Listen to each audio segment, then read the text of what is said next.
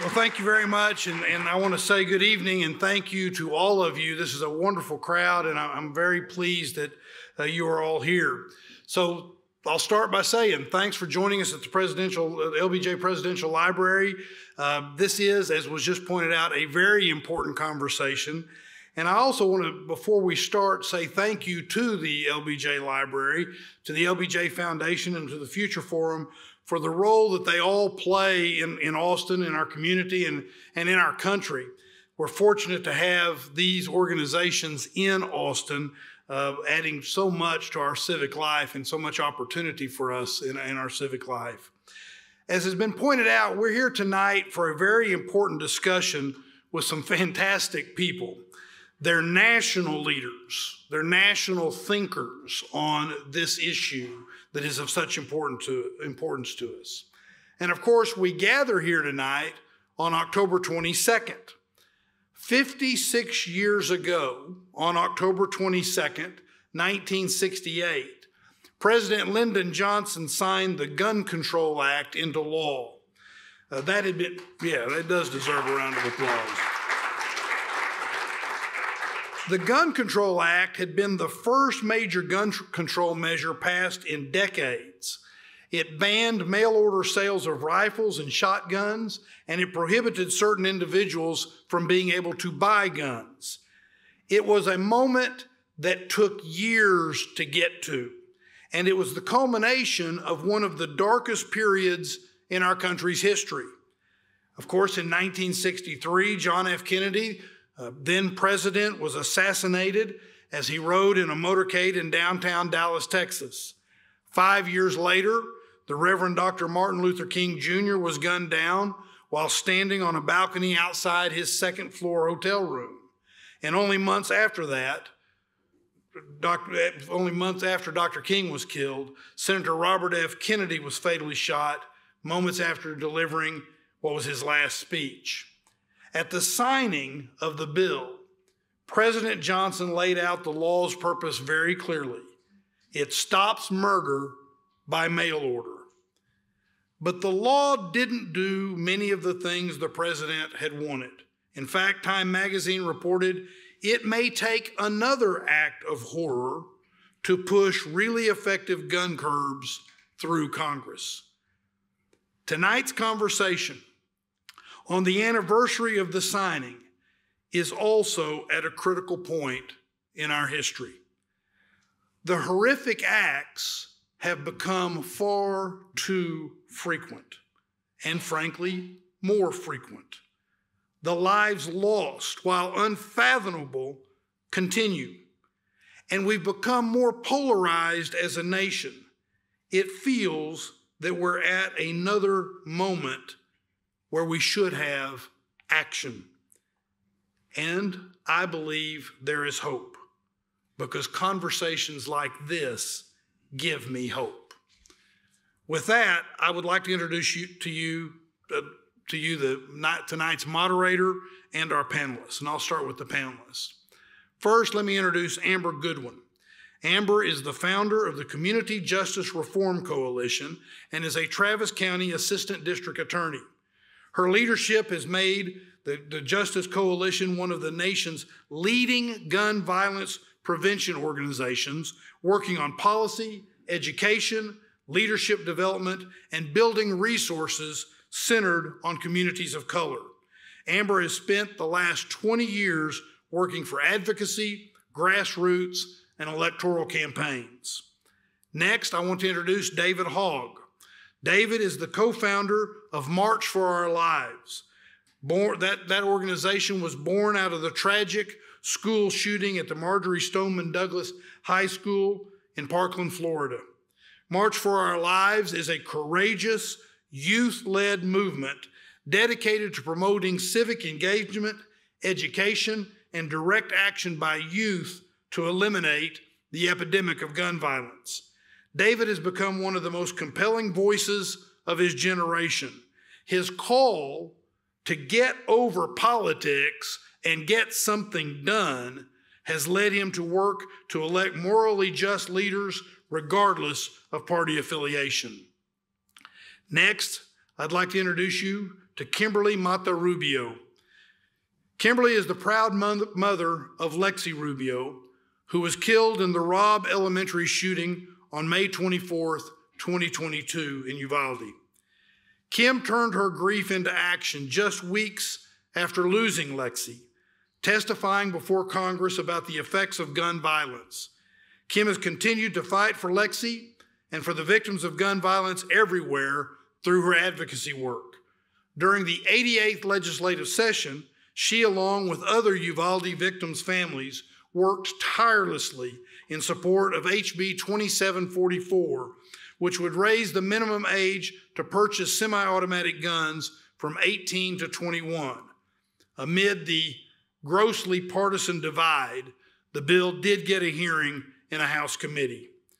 And we are joined by a moderator tonight that I'm very excited we have, Alexandra Samuels, who until recently was a senior editor at Texas Monthly Magazine and is now a freelance political journalist and has been covering Texas politics for more than a decade. Ladies and gentlemen, this is an exciting night with a wonderful panel. And I turn it over to you. Well, thank you so much for that wonderful introduction, Mayor Watson, and apologies. I know some of this might seem repetitive of what he just said, but I wanted to reemphasize that this group of us is here today because 56 years ago, President Lyndon Baines Johnson signed the Gun Control Act of 1968 into law. Before we get into the questions for our panelists, I just wanted to give our audience a broad overview of where America was at the time of passage and what the Gun Control Act did. So again, it is America in the 1960s, specifically 1968, and there are growing concerns not only about guns, but accessibility to them. Martin Luther King Jr. was assassinated that April. Attorney General and US Senator Robert Kennedy was assassinated in June, and of course, these two murders followed the assassination of John F. Kennedy in 1963. So Congress decided to take action, and it passed the Gun Control Act of 1968, which was the first time in 30 years that the federal government passed a major gun control bill. The law banned interstate and mail order sales of all firearms and ammunition. It also prohibited gun sales to felons, drug addicts, and minors. In addition, it required dealers to keep records on those to whom they sold ammunition, a significant move because gun dealers were subject to virtually no systematic scrutiny up until that time. David, I want to start with you. Can you tell us a bit about the partisanship behind the Gun Control Act? What were politicians across the aisle saying about this law at the time of its passing? Well, I mean, this time was a completely different era, obviously, in the United States. Up until this point, the largest piece of gun control legislation that we'd passed in American history prior to this was the National Firearms Act, which was actually passed after a shooting that, like mine, occurred on Valentine's Day, only in, I think it was the 1930s. And when that bill passed, the biggest proponent of it was actually the National Rifle Association. What that bill did is it helped to reclassify fully automatic weapons and severely restricted the production of them as well. And we see the effects of it today. We saw a completely different time too when that bill passed, because it passed, and I know this is hard to believe, but that the National Firearms Act passed unanimously through the Senate, unanimously with 100 votes. Or I don't know if it was 100 at the time because Hawaii wasn't a state yet, but it was unanimous. And since then, the NRA has had multiple right-wing coups within it that has brought the organization further and further and further and further away from what it originally stood for, which was gun safety, which also applied to the laws that they advocated for. And in the time since, it's obviously become much more of an organization that's helping to promote a vicious cycle of violence that gun companies profit off of, as people continue to fearmonger when there are calls for reform, and they say over and over again that people like me are coming to take your guns. Now, I don't know about you, but I'm two-dimensional. I couldn't take anybody's guns if I wanted to. Unfortunately, I don't look like the mayor's bodyguards. But you know, I think what's really important about this time too is how much these firearms played a role in the political destabilization of our country, with the assassination of so many incredible leaders, including ones in the civil rights movement that we also aren't talking about, right? Students that went down to the South to advocate, and also civil rights leaders that were already in the South that we rarely hear the names of, especially Black women that were killed in the civil rights movement that were the backbone of the civil rights movement, are still not talked about nearly enough to this day. And in the modern context, it really concerns me because we know the polarization that we have right now on guns. We know the polarization that our society has right now. And the difference is that now we've seen the mass production of weapons like the AR-15 and other semi-automatic rifles that are extremely lethal, and are made for one thing, that's killing human beings. Ultimately, that is why they were manufactured in the first place. It was originally based off the M16.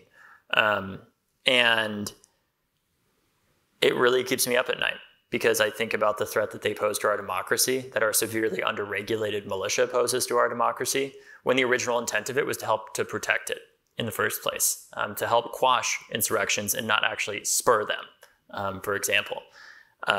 And I think that we need to take a lot of lessons from this time and look back at how the country was slightly more sane back then, and try to replicate some of that.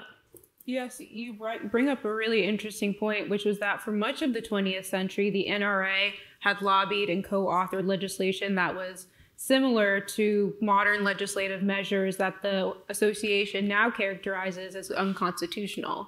The ones that they wrote. Right, yeah. Exactly. But by the 1970s, the NRA came to view attempts to enact gun control laws as threats to the Second Amendment. So Amber, I want to talk to you for a bit. How has the gun control movement changed over the last 50 years? Yeah, well, thank you for that. And just thank you guys for all being here. I think one of the first things that I would just say is that the gun control movement has changed by, I think, just the language, right? Like if you talk to any of us who kind of work in this space, you probably won't ever hear any of us say gun control because we're not controlling anything. We say gun violence prevention movement because we're trying to prevent gun violence. We're trying to prevent mass shootings. We're trying to prevent everyday shootings. And so I also would just be remiss if I didn't say, I think one of the biggest things that I try to do whenever I'm speaking about gun violence is just make sure that we thank, but also offer up to survivors that are here, because I know that there's some survivors that are in the room right now. I know there are survivors that are sitting here. I think over the last many years, we've had the survivors have to carry the entire weight of the gun violence prevention or gun control movement, but that's also been changing as well. I also kind of like jokingly say when people ask me to give the history of the gun violence movement, I'm like, I'm going to start in 1865 and then I'm going to bring you to 2024, and I'll do it in 5 minutes, but I'm kidding. I won't take you guys back to 1865, but it is an important context of why the NRA was started. And so yes, I'll talk about the last 50 years, but there's been a complete sea change in the way we talk about gun violence, because gun violence is this massive issue. When we're talking about gun violence, we're talking about the numbers that we do know, because there's so many numbers that we don't know. We're talking about anywhere from 45 to 50,000 people every single year that are humans that are lost just in this country. And the lion's share of a lot of those people who are lost is suicides. And a lot of times we don't even talk about suicides, but suicides across the board, if you're looking at any stretch of the last 50 years, suicides are on the rise if you're talking about people of color, if you're talking about young people. And then there's this massive amount of people who have been impacted by homicides. And a lot of what David was talking about, if we're talking about going downstream or upstream on violence, and especially how guns are coming into our communities and who actually has access to guns over the last 50 years. It's people in low-income neighborhoods. It's people who don't have access to any sort of other resources. So they're having access to all these different firearms. I got started in this movement. I started working for Giffords organization, an incredible organization that many of us up here work with. But the reason why one of the reasons I've stayed in this movement over 10 years is because of a mass shooting that happened in Charleston. I didn't know anyone who was shot and killed when that Charleston shooting happened in 2015. But what I saw was people who looked like me who were impacted by a shooting, and I knew that I needed to do something. And so I think over the last 50 years, people have seen the language about gun violence, the kind of zeitgeist about what can actually be done around gun violence. I don't think that there were advocacy organizations. We have people from like Texas Gun Sense and other organizations, state-based organizations. State laws were not being changed 50 years ago, but the federal government has played such a significant role and continues to this day to play such a significant role in the work around gun violence prevention. But the last thing I would just say is I think that in particular over the last 15 years, I graduated from high school in the mid 90s. And so whenever I was in high school, we didn't have shooting drills. I grew up in West Texas. So we were doing like, tornado drills and different things like that. But mass shootings that are happening was a lot of the conversation, I would say, probably about 10 to 15 years ago. And what we've seen as a gun violence prevention movement is people like Kimberly and David and myself all working together cohesively because we've been talking about comprehensive work, comprehensive public safety. We've talked about the Bipartisan Safer Communities Act that was not just about one type of legislation. It was about mass shootings. It was about everyday gun violence that's happening in communities of color. It was about suicide prevention. And so I think what we've seen, especially over the last decade, is number one, different jurisdictions, so states, local, county governments, all getting involved and having a part to play in preventing gun violence, but also just a massive amount of people who are raising their hand and saying that I have a part in making sure that we don't have violence in our communities as well. And when you say a massive amount of people raising their hand, are you seeing more women and people of colors in particular getting more involved in this movement? Yeah, I mean, I think that especially so many incredible moms, and there's folks here from Moms Demand Action, but even I would say in all communities. So I think in communities of color, especially in our cities, where people who have just been ravaged by gun violence, and people have said, elected officials have said, we'll get to you guys with this everyday kind of urban gun violence later. But people like us have said, no, we're going to do this actually right now. But those folks like mothers, sisters, cousins have been really carrying a lot of the work on the gun violence prevention movement, but also thinking about these holistic ways that we can think about gun violence, whether or not that's the intersections of the impact of gun violence. So we're talking about suicide prevention, we're talking about domestic violence, or we're talking about gun violence in communities of color, we're talking about mass violence. There's all these types of violence that are impacted in that 40 to 45,000 every single year. And so I think in particular, people of color, when I got started in the gun violence movement, this is why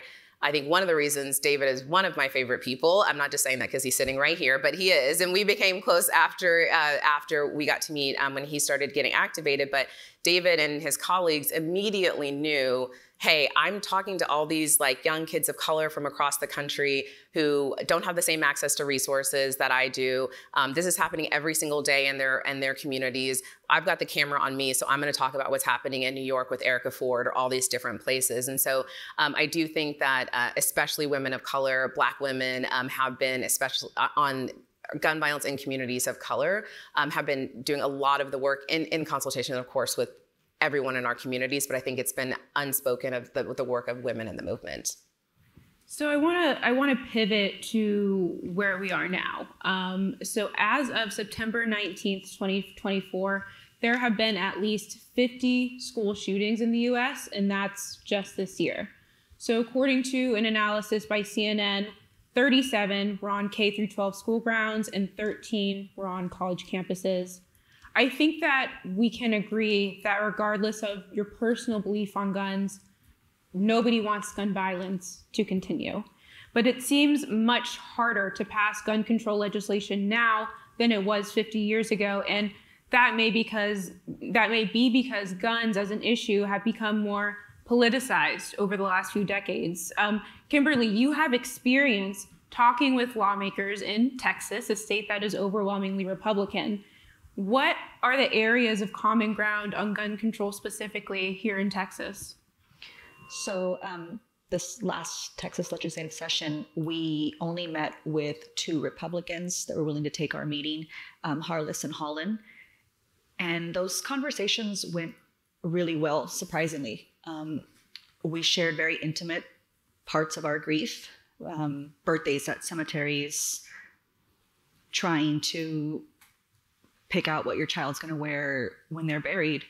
And they cried with us and they prayed with us, but then they took action. And those two individuals voted in favor of House Bill 2744, which has raised the age from 18 to 21 to purchase these weapons. And that's important to me because in Uvalde, the shooter turned 18 less than a week before he committed Robb Elementary. He had made attempts prior to of getting a relative to purchase this weapon, and that failed. So he did it legally. He waited and he did it legally. An 18-year-old does not need to have access to this type of weapon.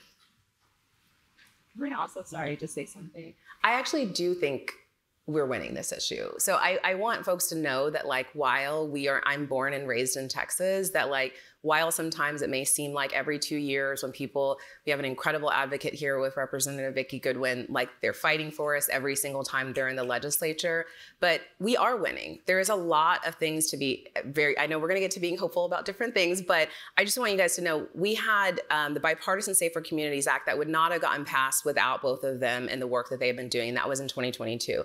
We have the very first, and that was the first federal legislation in 30 years that had happened, and that happened with a divided Congress. And that took a comprehensive approach to really tackling the root causes of gun violence. And it's saving lives every single day because of that legislation.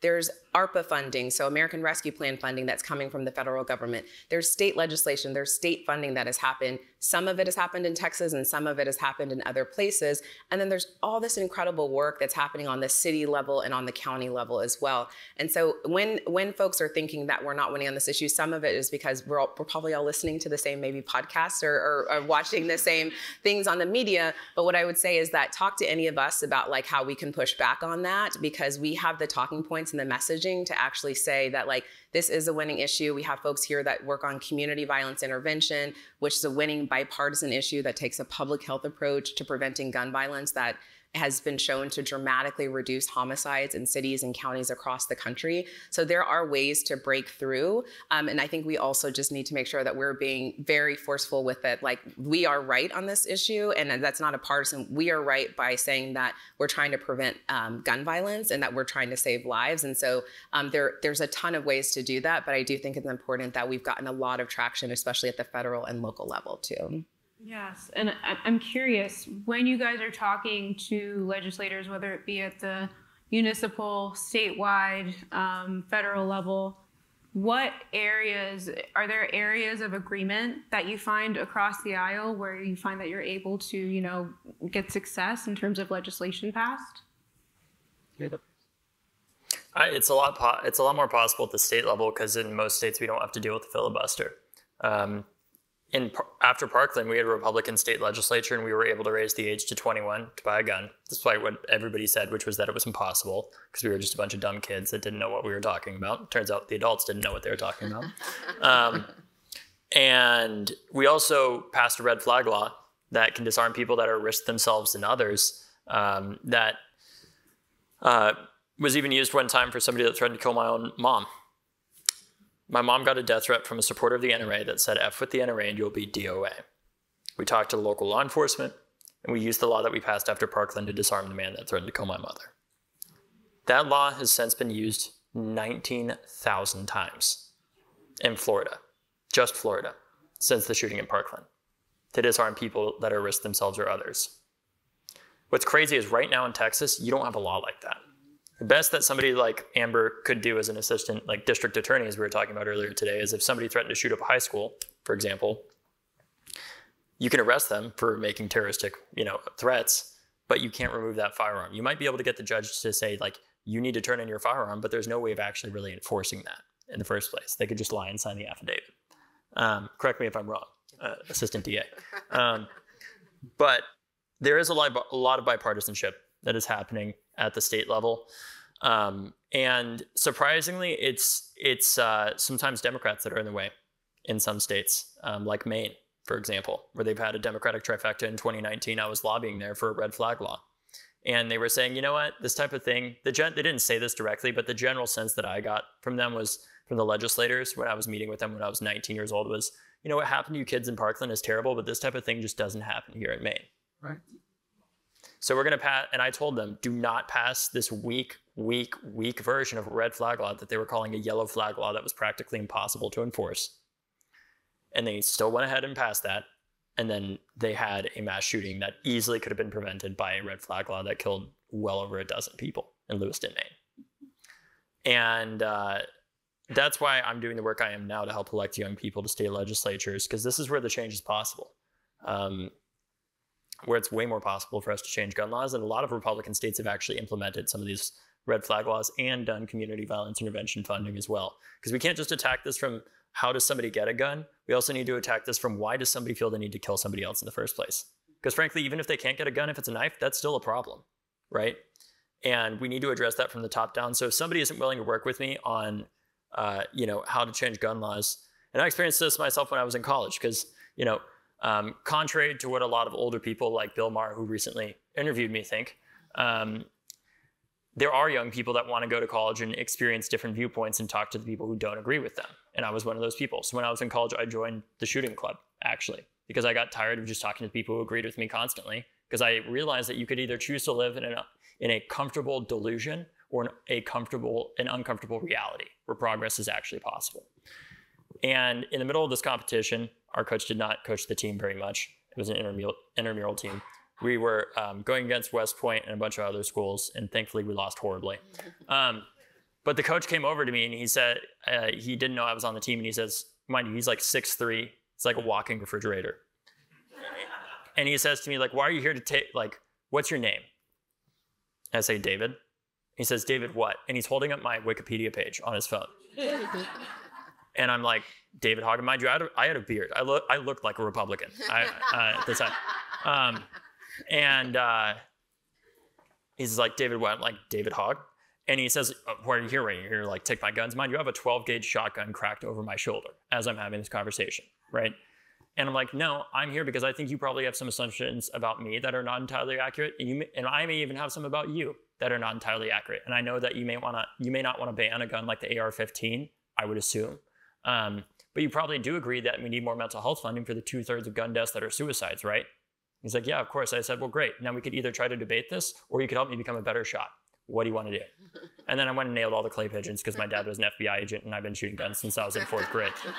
But from that, so many interactions like that have taught me is we are not nearly as divided on this as we think we are. Our politicians need us to think that we're divided, because they realize that they know that if we actually came together and focused on what we could agree on, even if it was small, even if it's just on how do we fund programs that stop somebody from wanting to kill somebody else in the first place, that's still progress because we can still save lives doing that.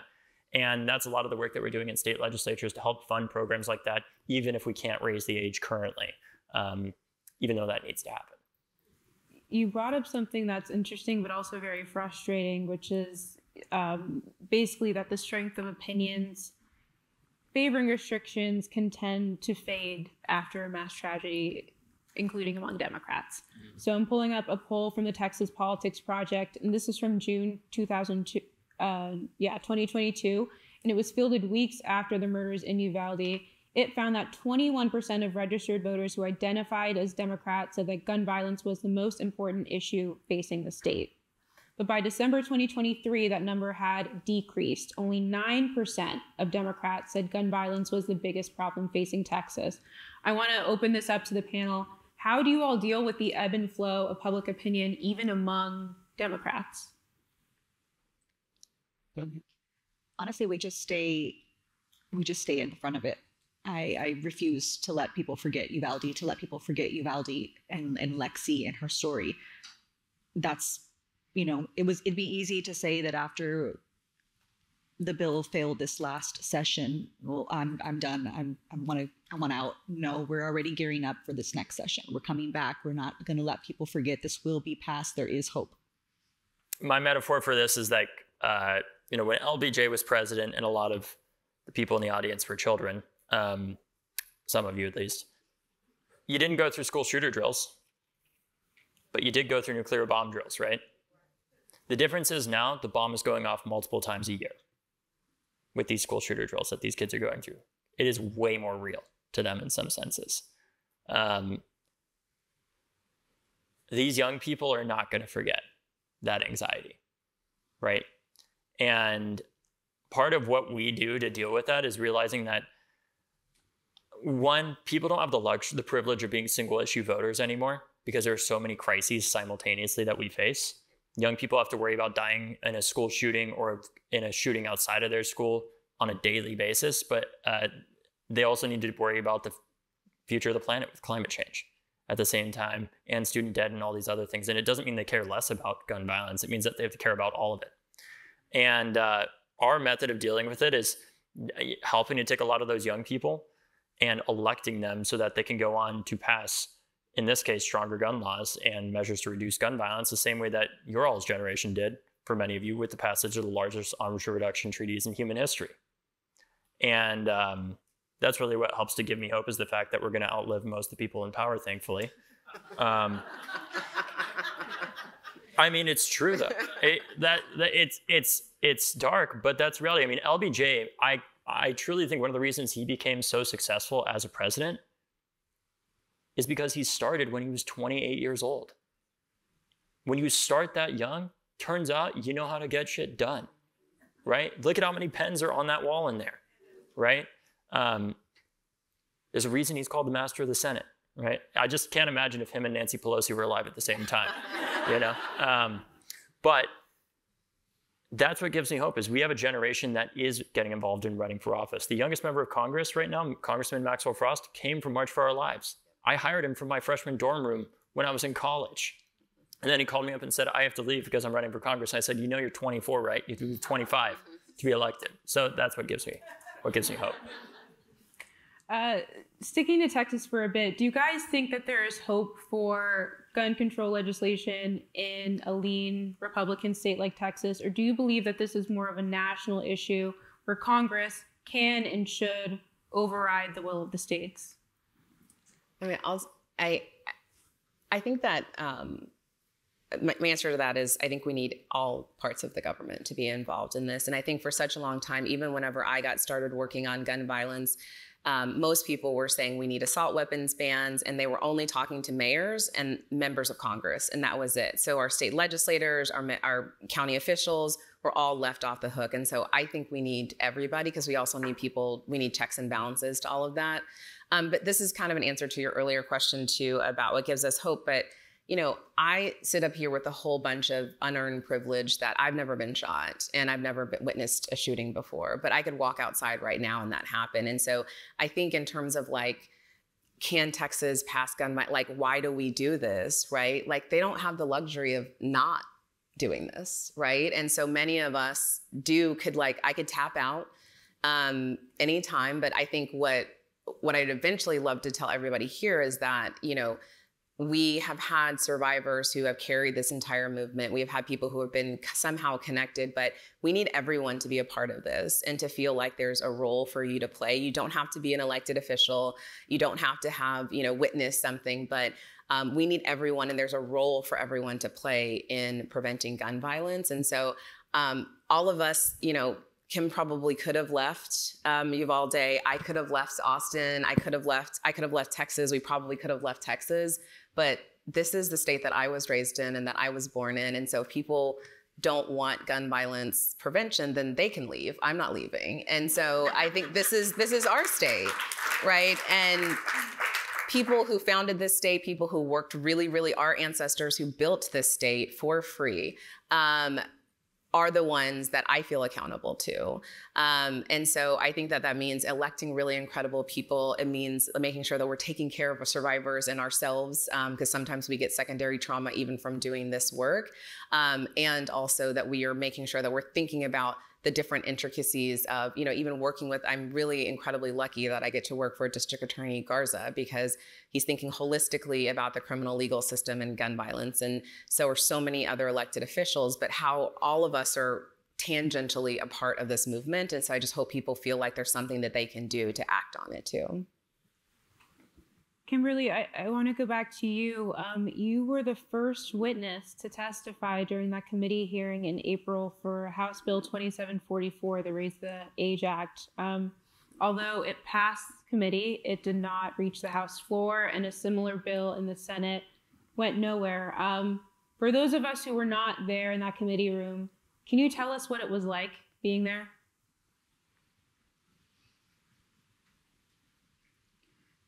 we waited hours to testify. Hours. We already don't sleep. We hadn't really eaten.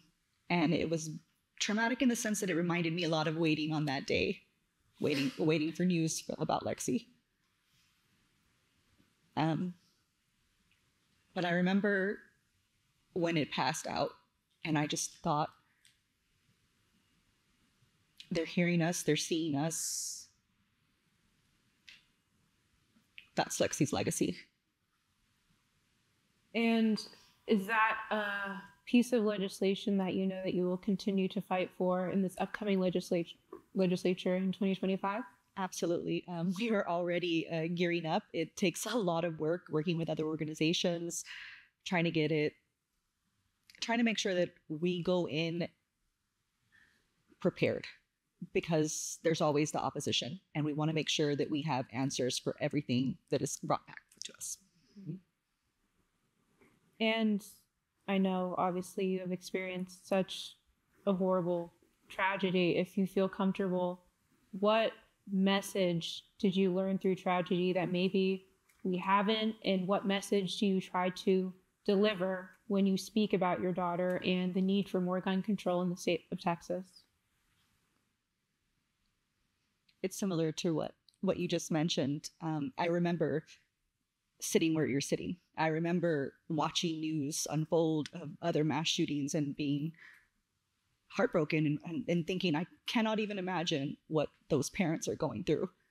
And now I sit here, and that's how easy it is. Like you said, I could walk out and this could happen again. And I look at my other children, this could happen again. Within a year, we had another 4th grade student bring bullets to my son's classroom. The next year, somebody brought a gun to junior high where my daughter is enrolled and was trying to sell the weapon to another student. Just this past week, we got news that Canepa, which is a school 10 minutes from Uvalde, there was a kill list that was going around. This is constant, it's happening, and it is going to touch all of us eventually if we don't join the movement to end gun violence. And for all of you, I want to ask kind of as a closing question, where do we go from here? So I'd like each of you, if possible, to give your thoughts on what you would like to see happen next, whether that's at the municipal, state, or federal level. And before we get into our audience Q&A, I'm hoping that you can each also tell the audience what specific initiatives and projects you all are working on as it relates to gun control. I mean, what I want to see is the obliteration of the NRA. Gen Z is going to outlive the NRA. I'll tell you that much. And what I want to see too is comprehensive federal gun reform. I want to see the same process to own effectively the same process to own a car as you need to own a gun in the country. Exactly, great sign. And I think we can do that. It's going to take some changes on the Supreme Court, but if you look back even at the most conservative of interpretations of the Second Amendment, a well-regulated militia was originally intended so that we wouldn't have a standing army, because they were concerned after fighting off the British about a tyrannical government using a standing army. And under that notion, here's 2 things that I would say. Well-regulated means well-trained. If you want to own a firearm in the United States of America, you should need the same level of training as somebody in the National Guard. With that, what else is interesting is that if you have that militia so that they can be called to the defense of the nation, answer me this. How are you supposed to know who you can call to the defense of the nation if you don't know who has the guns? You need a national firearms registry as well. And you need liability insurance. We need to repeal PLACA. And we need to invest way, way, way more into gun violence, gun death research in general. Sepsis kills about the same number of people every year as guns do in the United States. Sepsis gets over $1 billion a year for the CDC and NIH from Congress to study it. Gun violence gets $25 million a year. That's it. That is ridiculous. So those are the reforms that I would like to see. And if nothing else, just a federalization of Massachusetts state gun laws. Because if every state had the same gun death rate as Massachusetts, we'd cut gun deaths by 70% in this country. Can you tell us a bit about kind of the specific work you're doing with March for Our Lives? Yeah, of course, yeah. So March for Our Lives continues to mobilize young people around the country. We do different work in judicial reform and advocacy. We have students that college students that are interested in going into law school that write amicus briefs for the Supreme Court that are storytelling briefs about the young people that have survived instances of gun violence and the impact that these laws have. And I know that the justices read them because I've heard some of the private conversations that they've had at different law schools around the country about the work of March for Our Lives. And we also help to mobilize. We did another march after Uvalde with 400 marches around the country to help keep the pressure on these senators and other politicians to make sure that they knew that they couldn't just do nothing and not pay an electoral price. And I think part of the result of that was Uvalde was different. Finally, for the first time in 30 years, we saw federal action on gun violence. It was not nearly as much as I would have liked to have seen, but it's still been a lot. And I think part of the challenge too is that we're not going to hear about the shooting that doesn't happen. Well over 1,000 people have been prevented from purchasing assault rifles because of the passage of that Safer Communities Act that previously would not have been because of the expanded background checks process. And then the work that I do too with Leaders We Deserve is helping to elect young people that have gone through the gun safety movement a lot of the time. Great example is Bryce Berry in Georgia, 22 years old when he started running for state legislature, 7th grade algebra teacher. He worked with March for Our Lives. His campaign was managed by the March for Our Lives Georgia State Director, Mina. And he decided to run because one day he was in class and he found out one of his students had literally the night before witnessed his father get shot and killed in front of him. And he asked that student how he was doing that day. And the student said, "Oh, it's fine. This happens every day." Because that's how normalized it is. And he decided to run, and he's in a safe seat. He won his primary, and he will be the youngest person ever elected in Georgia state history and the first ever public school teacher elected, active public school teacher elected to the state legislature as well. So that's the work that I'm doing now because I'm helping to build up the movement on the outside to pressure the politicians, and then if the politicians don't do the right thing, we'll replace the politicians. So. I think what I'm hopeful for in the future is taking a public health approach to preventing gun violence, and that means treating gun violence like the disease that it is and the massive disease that it is in our country. We keep throwing around this word like community violence intervention, but community violence intervention is tons of different strategies that looks at the people who are highest at risk of either shooting another person or being shot themselves. And when we talk about like homicides and mass violence that's happening in our country, less than half of 1% of a city's population drives over 60 to 70% of it. So I'm going to say that again, less than half of 1% of a city's population drives most of the violence, and the gun violence is happening in a city. So that means that there's not thousands and thousands and thousands or hundreds of thousands of people who are committing most of the violence. It's a small number. And so community violence intervention programs, and you guys have one. I think that there's some people, if you're with ATX Peace, can you stand up? I don't think there's some ATX Peace people here, or they were here in the back. So ATX Peace people, give them a round of applause for ATX Peace.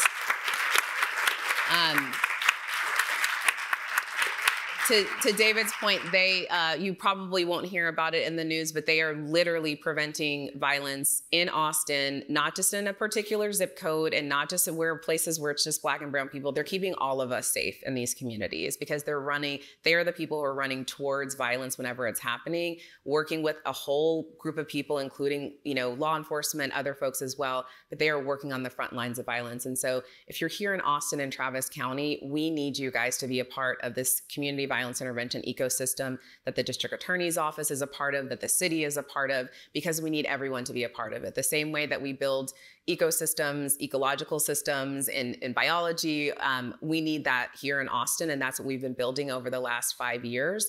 And so we need everyone to be a part of that. And so please contact us about that.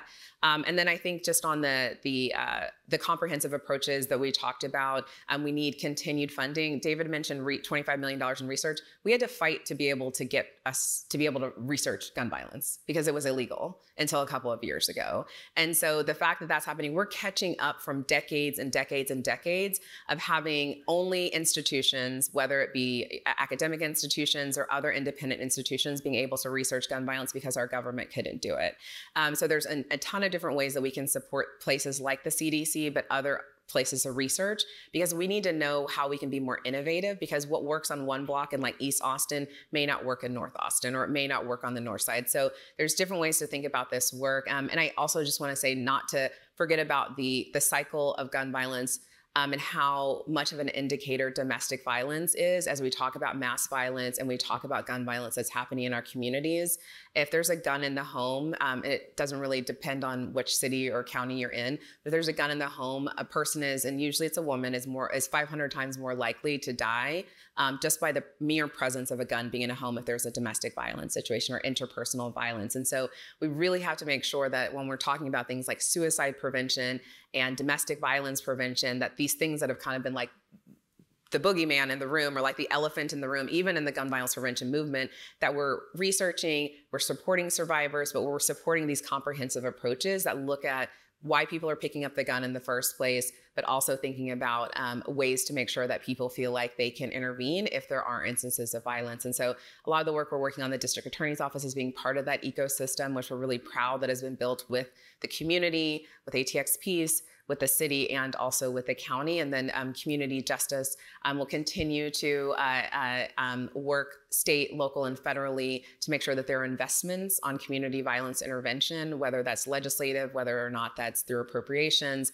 And then we'll be doing the same thing in the Texas legislature next year as well. For me, immediately is the election of gun sense candidates in November.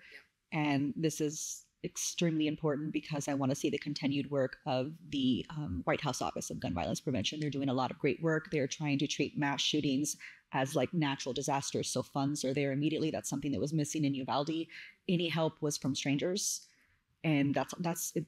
It's important in the immediate, but also continued. What kind of care, what kind of resources in Uvalde? Yes, there's counseling, but one, it's very difficult to bare your soul in a small town like Uvalde, where you're going to see that person at the grocery store. Two, if you choose to go outside, they're kind of cycled, so you don't continue speaking to the same person. You'll have to reconnect with someone again after that, and it's not something that I've chosen to do because of that.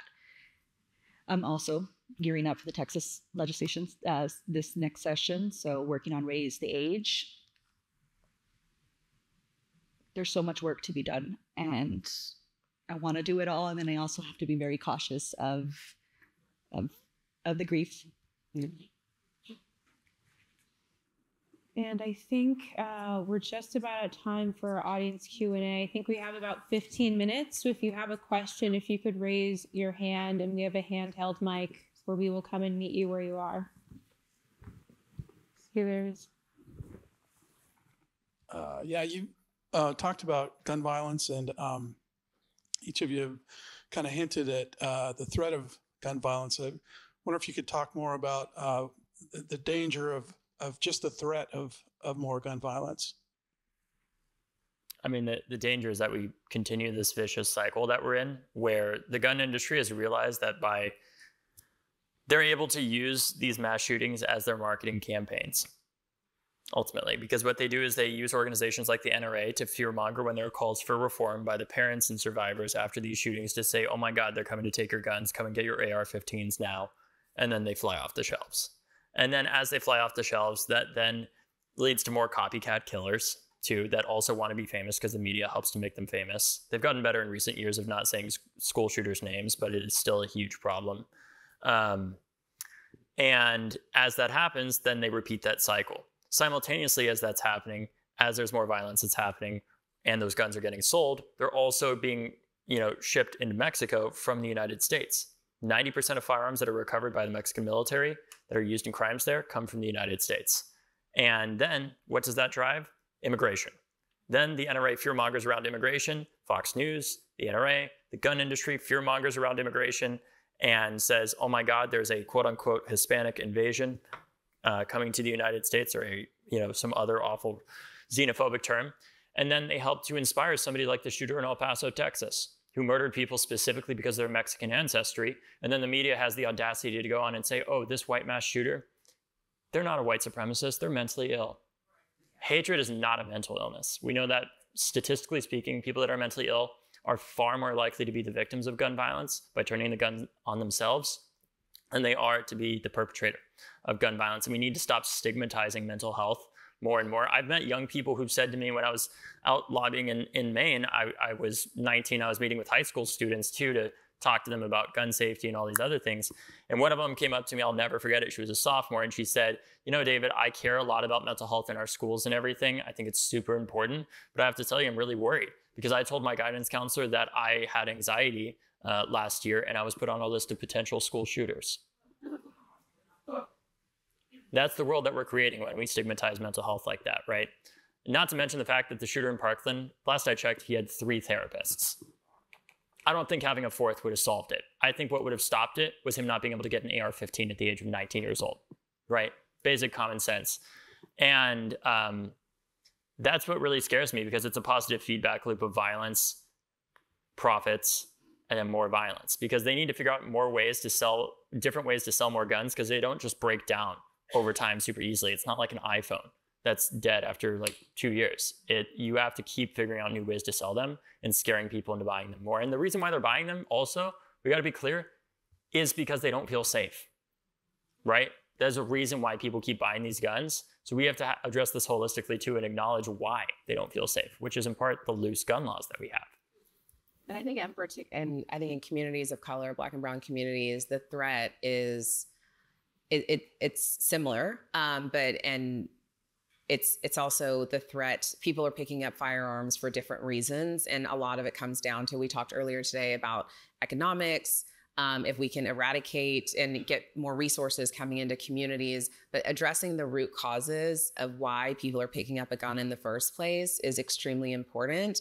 And so the threat, even if it's not real, people are walking around, with guns because they watch TV or because they have whatever knowledge that they have, they've heard something that they need to have a firearm. And then when you take that and you intertwine it with racism or sexism or xenophobia or all these different things, it's almost paralyzing and it's creating trauma. If we don't get right with violence prevention, and I'm talking specifically about things like CVI and community violence intervention and these public health approaches to gun violence, we're going to lose an entire generation of young Black and brown, especially men, but also little girls as well. And so it's extremely important that we think about like the nuances of like when the threat conversation comes up. I think people feel threatened because of what they're hearing or what they're understanding. But also I think there's an additional layer of people feeling like they need to pick up a gun or they're being threatened when you're adding in all these other identities that people have as well. Also, while we're waiting for the next question, I just had to say that if you need one more point of hope today in your own community, today marked the 2 years of hard work by your lovely assistant district attorney here, along with incredible people from Violence Interrupters and others, and the DEA here in Austin, where they were able to take $500,000 in American Rescue Plan funding and put it into a program for the next 2 years that is a hospital-based violence intervention program right here in Austin. And it literally just got approved several hours ago, today. So thank you to Amber for doing that. And also thank you to Mayor Kirk Watson, who I should have thanked earlier, for helping to come up with the idea for this event in the first place when I met him back at the DNC as well. Yeah. Hi, thank you all so much for being here. I remember growing up, we had assemblies about gun violence, and I think Columbine was the main event that we had talked about. And this was kind of in the very early stages of social media. With all the stress and pressure on young folks and the role of social media, what kind of conversations would you have about people in like middle and high school about gun violence? The conversations that I would have are mainly that if you see something, you need to say something. I feel terrible when young people ask me this question about like, what can I do in my school to stop the next school shooting? And it's like asking me, what can I do to survive the nuclear bomb? You need your politician to do something. Because it doesn't matter how good you duck and cover, it doesn't matter how many metal detectors you have or whatever else. Ultimately, you need to stop that weapon of mass destruction from going off in the first place. But part of what you can do is, before Parkland, there were people reporting the shooter to the FBI, to local law enforcement and others, and both of those failed epically. But there have been instances since Parkland that have been stopped because people reported it to the law enforcement, and then they were able to use that red flag law to disarm that, that teenager, that person of their firearm, so that they weren't able to go out and commit a mass shooting. So that's really the best thing that you can do, is if you see somebody threatening to shoot up a high school, you need to report it, and report it to as many people as possible as well. And go ahead. No, sorry, I was just going to say, and there's also, there's a lot of peer-to-peer education, especially on social media. My sister, who is a true millennial, I guess I'm on the cusp of not being a millennial. She makes fun of me because I'm like, I'm on the TikTok. She's like, stop calling it that. It is called TikTok. I'm still fully on Facebook because that's where I am and live. But there is, in some of the CVI folks here and then other people do an incredible amount of work. And one thing that I think I was not saying that has been also successful on the local level. And there's a huge push from the Office of Violence Prevention and other folks on safe storage and like getting messages out there about like, if you see a gun or different things like that. And I think social media can be like ads, different things like that can be really helpful and impactful. We have folks here that have done an incredible job, like Lisa and everybody who's working here in Austin on using different ads, whether it's buses, things like that. But I do think that we have to meet young people where they're already at. And also a lot of the work that we've done, especially in communities of color, is on having other peers talk to them about the dangers of violence, because they'll listen more than they will listen to someone like myself.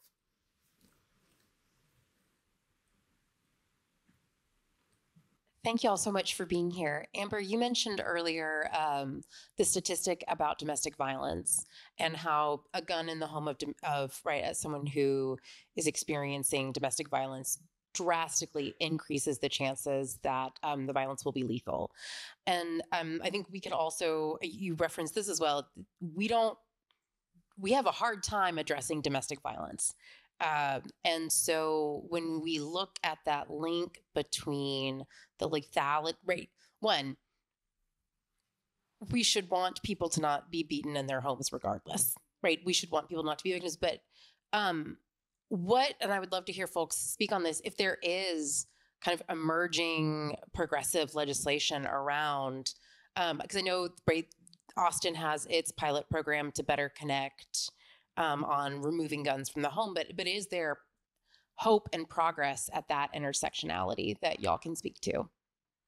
Yeah, I mean, I think, Kim, you're referencing like Firearm Technical Assistance Program, which is a program that's here that Kim helped us with at the county that helps. It's a national program that's funded by the DOJ that's helping to put together a city and county-wide protocol that would say, here is how you remove a gun when someone has a domestic violence incident or someone is under a protective order. So it's actually putting that process together. There is, other counties and other cities like King County and Seattle has been really successful in putting these protocols together. So it's really promising that not only did we get funding for it, but also people from the city and county are all sitting around the table, whether it's judges, people at the city, the Office of Violence Prevention, or people at the county, the Sheriff's Department, the APD. We're all there together trying to make sure that we're figuring out from the point of arrest to where someone is fully adjudicated or found not guilty, that we're understanding where the firearm is in that situation. I also do know that, somewhat here locally, but then across the country, there's a lot of folks who are thinking about the intersection of community violence intervention and interpersonal violence, and looking at a lot of the risk factors and the successes of CVI and putting that into domestic violence. And so I know there was a couple of places in North Carolina and New York City, and I believe in Michigan as well, where they're piloting domestic violence programs that has violence interrupters, like some of the folks that are here today, that like go out towards danger. This is mostly when it's happening with community violence, or as we used to say, gang violence. That's what normally CVI is targeting. And domestic violence, they're looking at this something similar that would actually be able to use a lot of those, behavioral and trauma-informed ways, and going in and doing that for interpersonal violence in a home. So still promising, we're hopeful about it, and there's some funding, and there's some really incredible researchers that are looking into it. So we want to make sure that we're doing it in a way that doesn't lead to any more retaliation than we see on a day-to-day for interpersonal violence. Hi, another question for you, Amber. It seems like in the past there was some reluctance after there was a tragedy involving a child, getting access to a gun and shooting, hurting themselves or hurting somebody else. There hasn't been a lot of legal action against the adult who owned or was responsible for that gun. But in the very recent past, we've seen a shift in that. I was wondering if you might be able to speak about how, as a prosecutor, you see that as a potential for persuading gun owners to be more responsible in actually locking up their weapons.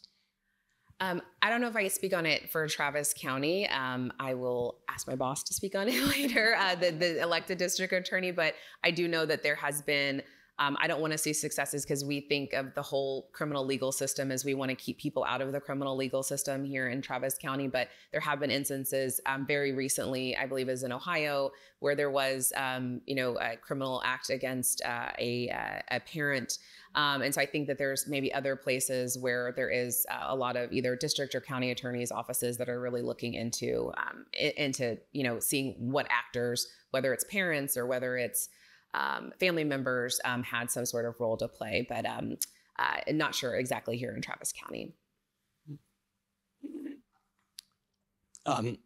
My name is Max Snotterly, and I'm a founding member of an organization called Gun Free UT, which some of you may recognize. This campus was the site of one of the worst mass shootings. And then 50 years later, we had imposed upon us campus carry so that guns were allowed on campus.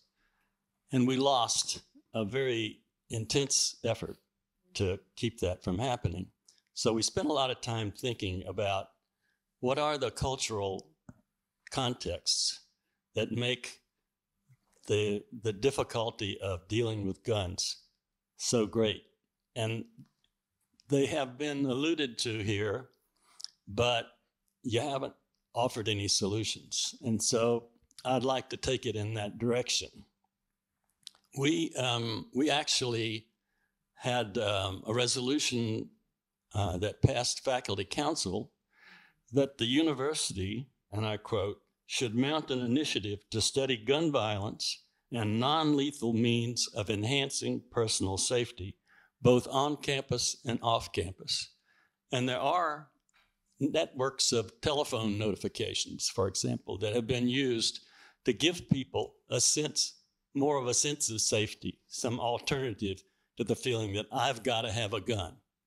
Number two is a distrust of government and the fact that we have lying as a sort of standard procedure, that somehow we have to look at the bigger cultural context. And I know it's important to fight the battles about every bill, but why is it that we have a public that's willing to tolerate this level of guns? And we have to deal with that too. Well, I think the reason comes down to the filibuster. The biggest obstacle to us changing any of these gun laws in America, far more than the NRA or anything else, is the filibuster, period. I will tell you right now, if Democrats are going to say, well, we just need 60 votes in the Senate and then we'll act on guns, that's a lie. They've had a filibuster-proof majority before. Nothing happened on guns. Because I'll tell you what will happen, whoever the future majority leader is in that theoretical situation where we have 60 votes, God willing, is going to say, you know what, these senators from North Dakota, we can't risk losing their position, so we can't do anything on guns right now. That I guarantee you 1,000% that will be what will happen. If we do not abolish the filibuster, we are never going to get comprehensive gun reform in the United States. Flat out. That is our biggest obstacle. And the reason why these polls consistently, people say to me all the time, the polls say that, the vast majority of Americans support stronger gun laws. And that's true. Part of what we didn't talk about in this conversation was the massive geographic shift that the United States has had since 1968, where so many more people have moved to cities in that time. And it's changed the balance of the Senate a lot as a result of that. Because a lot of people are now massively overrepresented in the Senate, and a lot of them are massively underrepresented in the Senate. And until we address the filibuster, it's going to be much, much harder for us to address that. And then in regards to what's happening with the campus carry stuff, I think we need to think about getting creative and talking about, well, if your campus is going to have campus carry, you can say goodbye to your federal funding and any financial aid that students could potentially get here if your campus has that, and see a massive drop in admissions. Because the federal government, the DOE, is not going to allow students to be in danger in their classrooms. Potentially. I'm not a lawyer, so who knows if that's even possible. But don't look at me. Don't look at yeah. me. I don't know. But I mean, we do need to be looking at that and taking notes out of, for example, what happened with the drinking age, for example, with what Reagan did with highway funding, and getting really creative about this. I also think I'm culturally, and I'll just be like very point blank on this coming as a Black woman. I also think in our communities, so when I said that 40 to 45,000 people, 40 to 45,000 people who are shot and killed every day, there's about 12 to 14,000 every single year that are homicides. And out of that 12 to 14,000, Black people were about 13% of the population. But out of the 12 to 14,000 people who are shot and killed in homicides, around 70% of them are men, and men of color, and usually Black men or Black people that are killed by homicides. Because many times domestic violence is the last and final act. Homicide is the last and final act of domestic violence.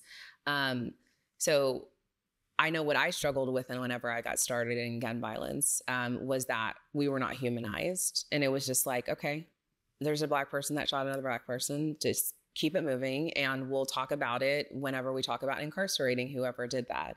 So I think we have had a change in the zeitgeist about the value of human life, but I don't know if we're there still, of that every life is precious when it comes to like whether or not someone was shot and killed. And I think that I testified in front of Congress in 2019, and in 2019, this is after the Parkland shooting, it was the first time in the history of Congress that they had ever had a House hearing, House or Senate hearing, but any time ever had a House hearing on gun violence in communities of color, and it was 2019. And so that wasn't something that I was glad to be there. But one of the first things I said to the members of Congress was to shame on them. You've known what's happening in our communities. You don't have to live in a city. You don't have to live by City Hall to see the way that gun violence has ravaged our communities, and how we have not had the resources and not had the evidence and not had the ability to get our way out of it because we didn't start it in the first place. And so I think we've seen a change because there have been so many people on all sides of the aisle who are now saying, it's in the vernacular to say things like CVI and community violence intervention and public health approaches. We did have to fight people on saying public health approaches, which is wild, because people were like, we don't want public health. And we were like, then what do you want? Like, what do you want? If you don't, what's the opposite of public health that you want us to talk about? But we're getting there with like people being able to say public health, but like even having people say, we want to take a public health. We saw what happened with COVID. We saw even if you did not have COVID, you didn't want to be around people who had COVID because it could potentially impact you. And so we saw how that impacted people. And so we're like, take the same thing you guys thought during COVID, and just because you were not shot does not mean that you were not impacted or traumatized by violence, and take that into account of why we need to have these resources. We have evidence now that shows that these programs work and they need to be invested in. But I think humanizing all of the different aspects of this, especially for communities of color, has been very challenging, just to make sure that people can truly understand the complexity of race and gender in this country. Do you think it would matter if there were mandatory compensation for victims of violence? Direct resources. That's why we need to repeal PLCAA. Well, yeah, direct resources for victims of gun violence would be incredible. I think that's what you'll hear probably. I haven't had it, but we've worked with so many different people of like even the challenges with like VOCA, which is supposed to go to victims of gun violence. A lot of times people will be like, well, if you have any sort of criminal history, or if you've ever been system impacted, then you can't get this funding. And so I think direct funding for victims, but I would just say that like the real tough part about gun violence is we want to focus on what we can do to help victims and survivors, but we also want to, the hard stuff is the intervening before it happens, right? Is like figuring out how are we going to intervene and make sure that someone doesn't even think about picking up that gun in the first place, and then how are we going to prevent the next mass shooting, and how are we going to prevent somebody from picking up a gun and shooting their partner? So the intervention and the prevention piece are just as key as like figuring out like what do we do when this has happened, because it does happen. And so I think we need to think about all those pieces together. And on that. One more question, but we do invite you to continue the conversation during the reception immediately following in the adjacent room. So we'll have one more question and then we'll wrap it up, and I invite you to the reception.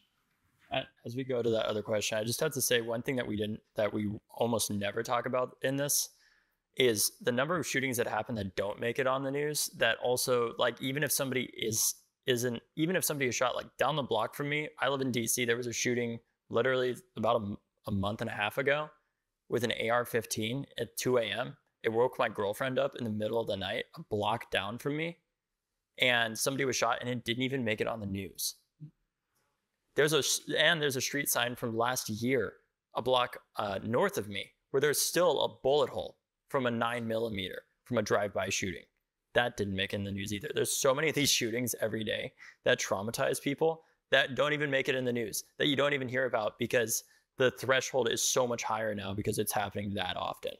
With it, so it's not making the news, but then also the solutions of what could have stopped that gun violence or what could have stopped that the person from picking up the violence, especially in communities of color, especially in DC, is not making the news. So they're just saying, oh, if it does make the news, it's just a random shooting or somebody was shot.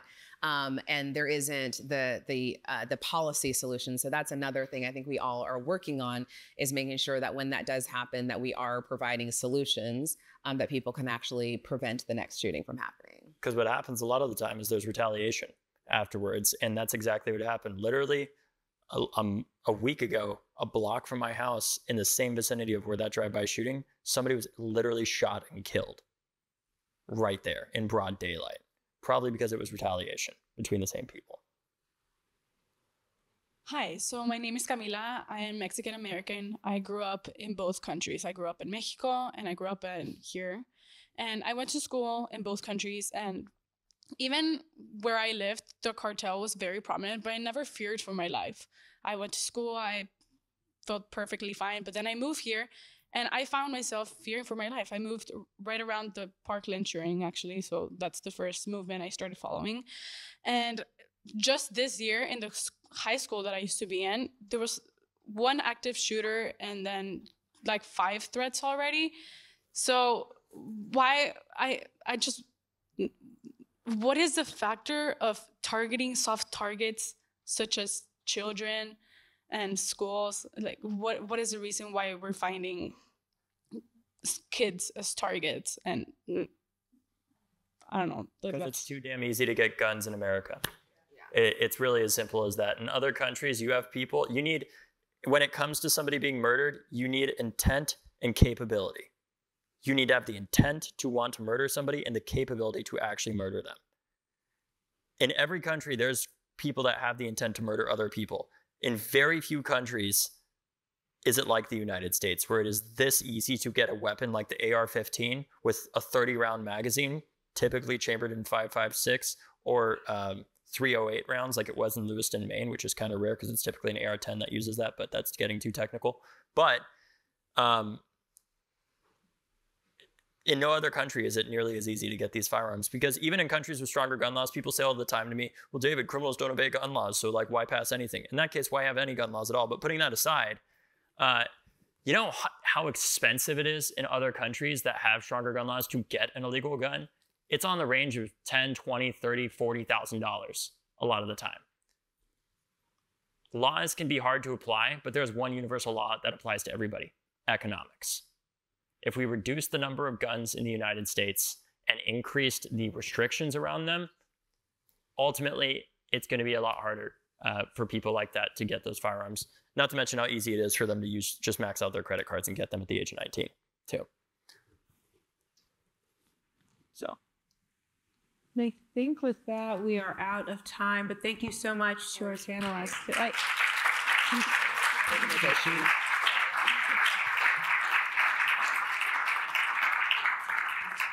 Really quickly, wanted to mention a nonprofit I formed with 2 other moms of Uvalde victims. It's called Lives Robbed.